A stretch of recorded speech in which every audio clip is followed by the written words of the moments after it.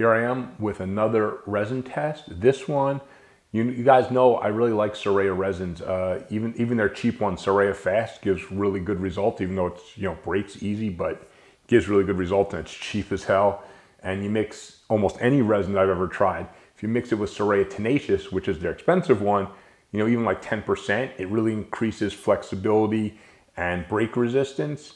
So you can use their expensive resin in small bits to prop up cheaper resin. So Siraya is a company that I like. I think they make good resins. And so I wanted to test Sculpt, Siraya Sculpt. This one is supposed to be a high resolution resin. You guys know, if you're watching my other resin reviews, when I'm talking about resolution for a resin, not talking about resolution for your printer, resolution for the actual resin, what it means is as this resin, or any resin that I call a high resolution resin, cures, it is less prone to light bleed curing resin surrounding the area that's supposed to be cured. So the more accurate, quote, high resolution resins give you more detailed, accurate prints because they're less susceptible to curing from the light bleed. So it gives you what looks like a more accurate print. Or not looks like, it is a more accurate print, I guess.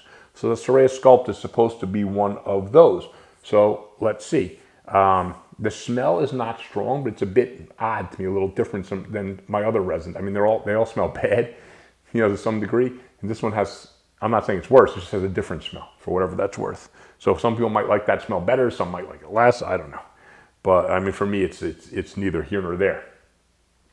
So you're gonna look at high-res photos. I'll have them floating in my head while I'm talking, but obviously I'm gonna, at the end of every video, I'm gonna have the close-up high-res photos so you can really see what the resin is capable of. And it lives up to its name in that it holds detail really well. And I think most of these, there's always a trade-off. From my experience now from testing resins, the trade-off is the more detail you hold, the better you print as a resin. Usually, the less flexible you are and the more prone to breakage. So the more brittle, right? And resins like this Siraya Sculpt, this is another slow resin. I mean, it cures a lot slower than a lot of other resins. And a lot of the slower curing resins, the reason they hold detail better is because the little bit of light bleed doesn't cure the resin because it needs a lot more exposure. So I always recommend these type of resins are much better with your monoscreen printers. So right now, that would be the Sonic Mini. It would be the Epax X1K. It'll be the upcoming Elegoo Saturn. It'll be the upcoming Frozen 4K small screen, which is really exciting to me. You guys know I'm going to test the hell out of that and give you lots of results so we can see if a small 4K screen should theoretically give me the best prints I've ever gotten. So let's see.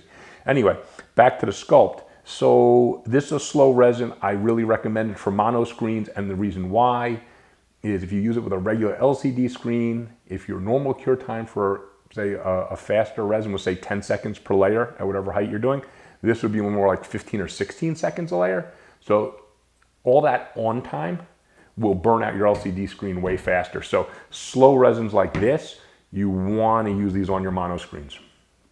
So anyway, let's not waste any more time. This one, fortunately, when I was doing my brake test and I lost a lot of data, this wasn't one of them. So I actually have the spear to do the brake test. So let's see how it goes. So first, let's check for flex. Probably 20, a little more flex than I thought. I actually thought this would be more brittle. That was about 20, 30 degrees. Let's just gently do this till it breaks. Whoa, I'm at 45 degrees. I actually thought, wow, that went to about 60 degrees before it snapped.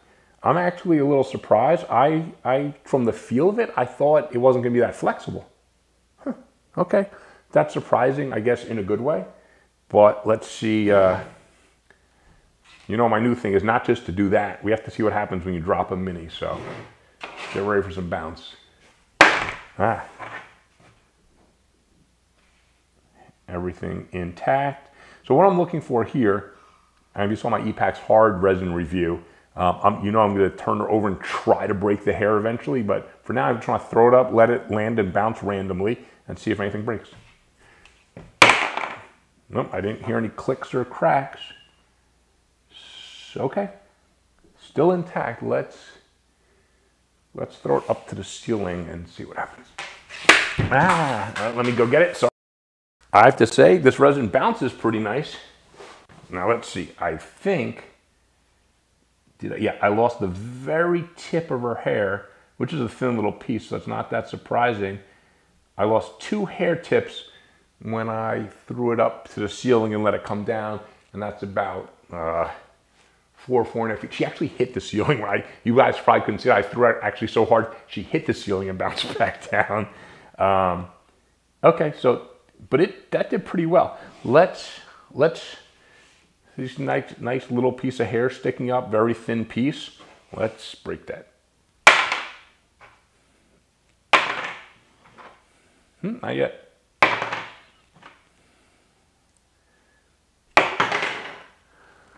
Wow. That's actually holding up, because I'm hitting it on the spot. Like, she's just bouncing.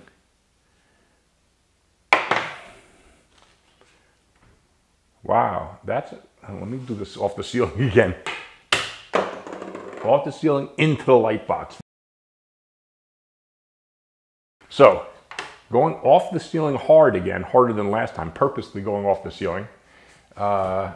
She suffered no more damage. So still all that's broken from all those tosses was the very tip of the hair and the very tip of this little piece of hair, which are like thin little parts. I'm actually surprised this thing that I keep throwing on this little hair sticking up, that one is pretty thin and that hasn't broken. I'm hitting right on it. What the hell? That's actually stronger than I was expecting.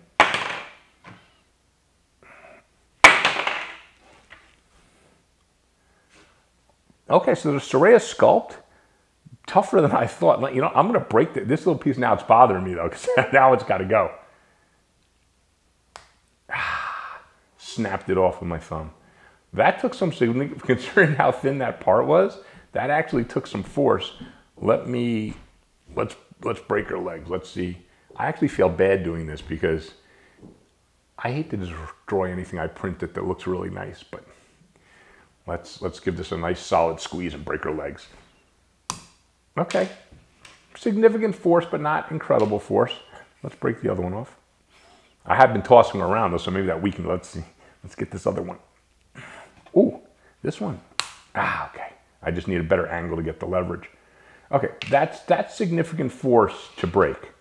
And I mean, you saw me tossing around. She's bouncing around like a pinball. So this pretty good drop. But like, look, any of the tiny little thin parts, and I think on any resin I've ever tested, unless maybe you mix in like 20% tenacious with this, maybe it would survive. But anything that I've tested that's not mixed with something like tenacious, if you drop 4 or 5 feet onto some surface that's really hard, and it happens to land on a tiny little thin part, you're most likely looking at a break. But I would give this pretty high marks on durability.